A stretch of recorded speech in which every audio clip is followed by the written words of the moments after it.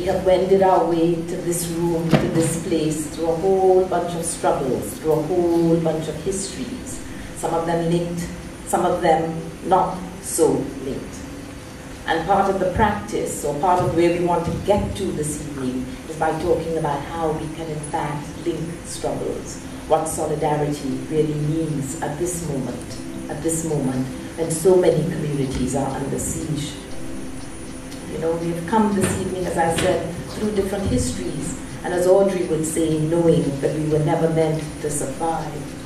Find some particular thing that your soul craves and nourish it, and give it nourishment. Audre urges us. Audre has brought us here this evening, embracing an expansive, transnational, intersectional vision way before we had the vocabulary to speak it. She has brought us here. We have brought ourselves here this evening. Welcome. Welcome.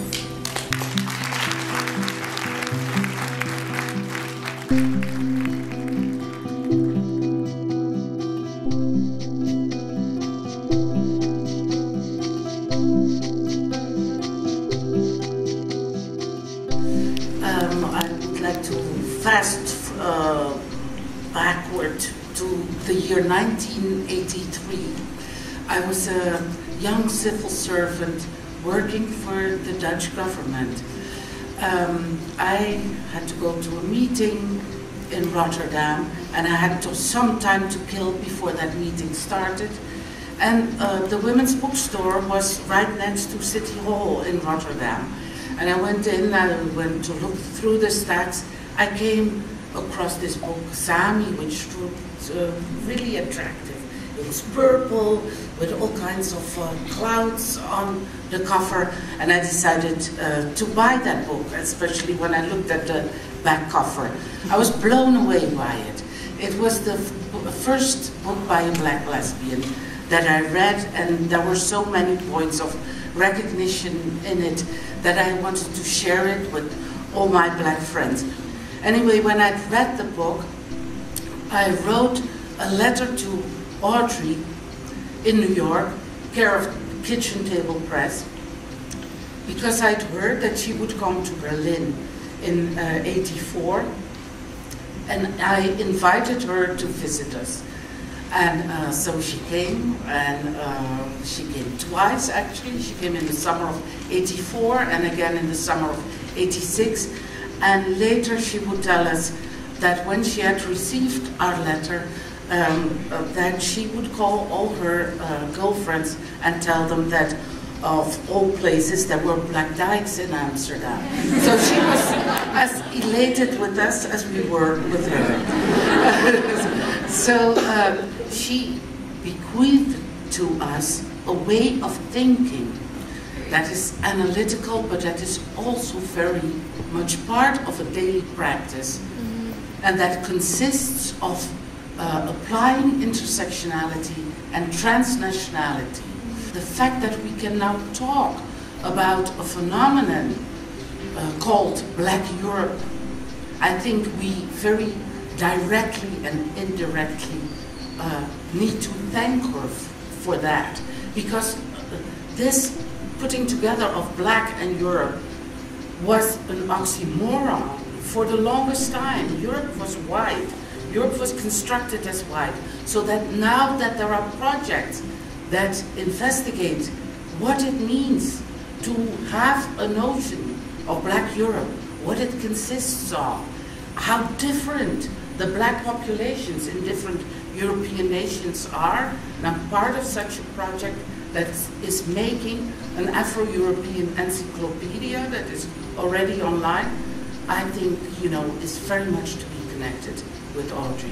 In creating a sense of community among black people in Germany, I think her presence in Germany, in Berlin, actually was a milestone here, as we have seen in the film. As we heard, she initiated the first anthology of black women writers showing our colors. We learned something about the newspaper Afrikaner in the film. My personal experiences with Audre were that in this context, that she convinced me, and we all know Audre could convince people, to be the director of the Black Women's Cross-Cultural Institute in Germany in 1992, that took place for 3 weeks in 3 major cities in Germany with black women and women of color from all over the world. And when Audre got that idea across to me, I said, "You can't be serious." But she just said, "Yes, I am." And the institute in Germany really was a great success we had here. Audre Lorde's legacy has been about just the right to speak and taking up that ownership space. I work with women on a daily basis that have experienced many different forms of violence, be it family violence, state violence, and community violence. And oftentimes they've been told since a young age, I have been told from a young age, that I don't have the right to say that someone's hurt me. And reading Audre Lorde as a young woman, reading Audre Lorde now, and I know I'm still young, it was a breath, it was like the breath came into my body. It was a moment to recognize that my voice mattered, that my sisters' voices mattered, that other women's voices mattered. And recently I was in a group of women, we do a poetry group I work with, and we were reading actually a litany for survival. And the piece where she talks about that we have to, it's better to speak. And a lot of us just sat with that piece because there's so much fear about speaking. And I feel that that's Audre Lorde's legacy for me. A big part of her legacy for me is around just our taking up space and using our voice and saying things that may be hard for our community to hear, hard for our family to hear, hard for our friends to hear, but making sure that we honor our voice. I urge you to lift your head up once in a while from your Blackberries and your iPods and look around in your community, see what's happening. Come out of the study halls, because we need you to go out there and move and shape things. As Audre said, we had to do our work so that you can do your work.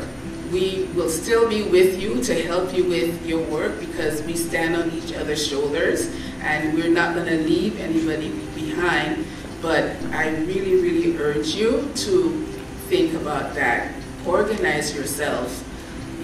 March down to the police station. Every time something happens to one of our young black people, they keep saying that it's the gangs, it's inside the community, but I think it's much, much bigger than that. And I know that you know that it's much bigger than that. So I look forward to seeing you guys down at college and young in front of the police station. I remember going down there long time ago, working around racist police violence with a whole bunch of other communities, and things got a little better, and so we let it go. But these things are happening again. And just remember, as black people and people of color, what Audre says, we weren't meant to survive. But we are not only meant to survive, but we are also meant to thrive. We talked about survival on this panel. Indigenous people understand survival really well. We can do that. I want my people to live. I want them to thrive. I want them to be able to be who they are. So I come to you today with honesty to say that we need non-Indigenous Canadians to join with us. And if you believe in social justice and just basic human rights for everybody, please have these discussions with us. We are open to that. And I can say that I will stand with anybody who believes in those same things. Thank you so much.